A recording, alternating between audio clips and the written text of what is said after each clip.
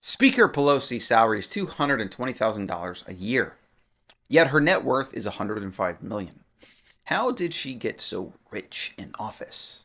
Now, her husband is a hedge fund guy. I think it's hedge fund, or he's at least an active trader that has been placing, you could say, bets right before pivotal legislation happens in this country.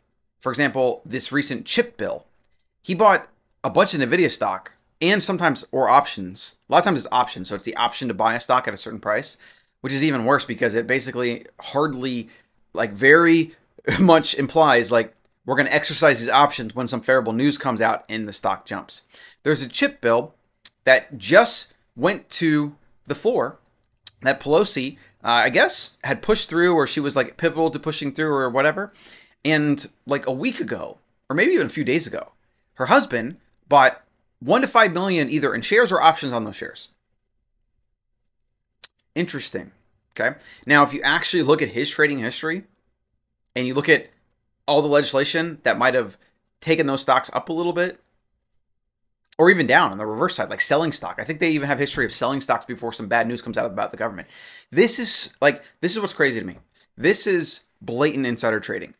It's like, oh, well, it's the husband. Okay, so like the husband and the wife don't talk. Like, give me a break. She's worth $105 million. You know how hard it would be impossible to become worth $105 million on a $220,000 a year salary. It's impossible. You go work 100 years, and after taxes and living expenses, you literally, if you're lucky, probably have a few million. This is blatant insider trading, and the government will go after like New York Wall Street people, or like even some just guy like Michael Burr, even when they went after him because he asked some questions about the Fed. Like, they'll go after everyday people and they'll try to make an example out of them.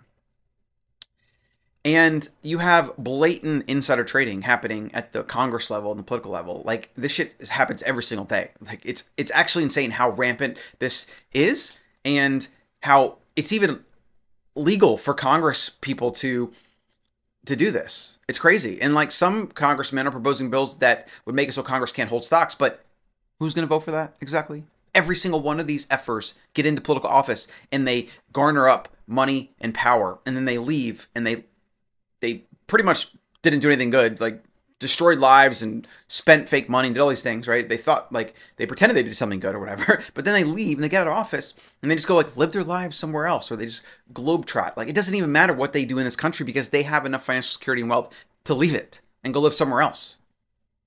This entire thing, utter corruption.